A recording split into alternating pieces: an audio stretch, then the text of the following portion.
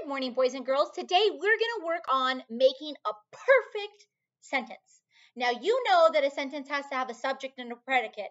Subject, who, predicate is what they do. Predicate is what they do. So as long as you have a subject and as long as you have a predicate, then you have a complete sentence. But today we're going to talk about an epic, awesome, perfect sentence. Okay?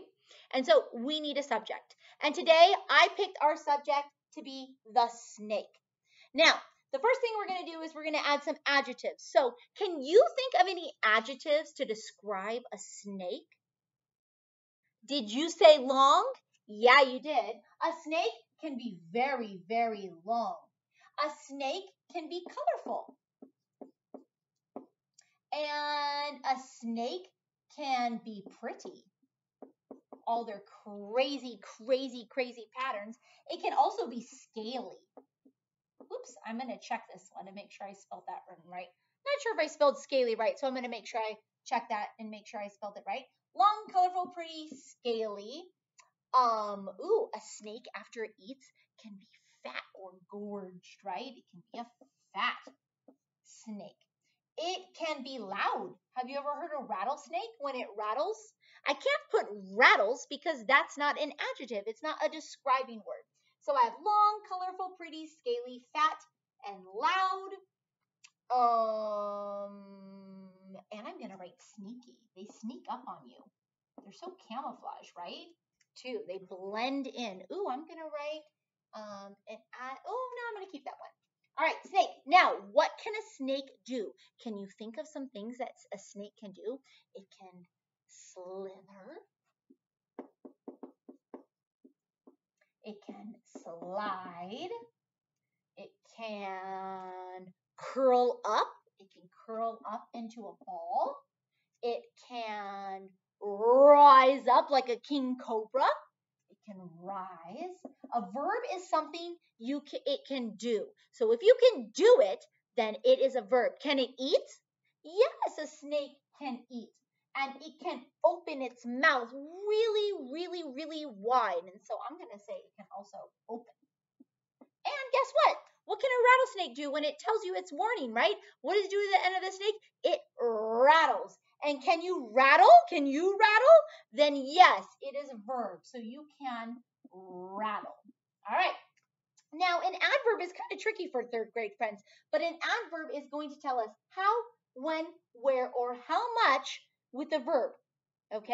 And it normally ends in an ly. So how can a snake eat? It can eat quickly. It swallows. Oops, another verb. Swallows. And how does it curl?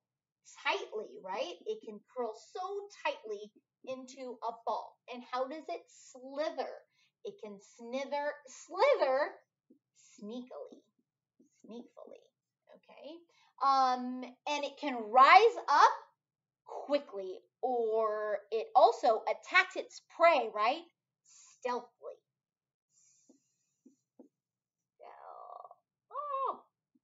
Stealthily. I'm going to leave that one blank.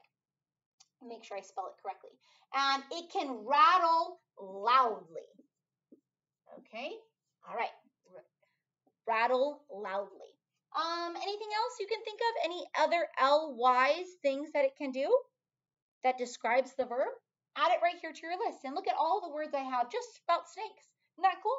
All right, a prepositional phrase tells us when and it tells us where.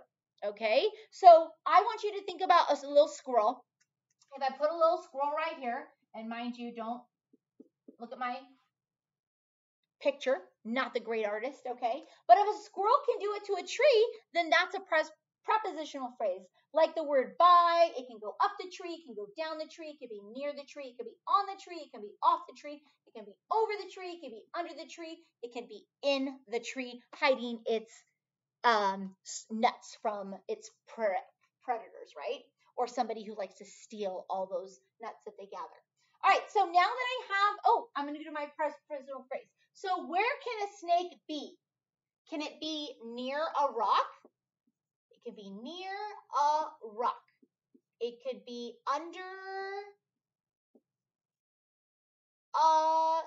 be under a tree. Okay. It could be on, oh my goodness, I went to Skyline and it was on the trail. It was just on the trail. It could be in the grass. It could be, I use under, it could be by, thinking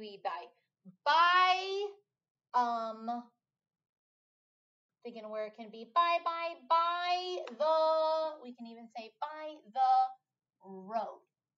And it could be in a tree. Okay? All right. So now that we have all of our adjectives, our verbs, our parts of speech are completely filled out, now we can make that perfect sentence, and I'm going to let you know how to do it.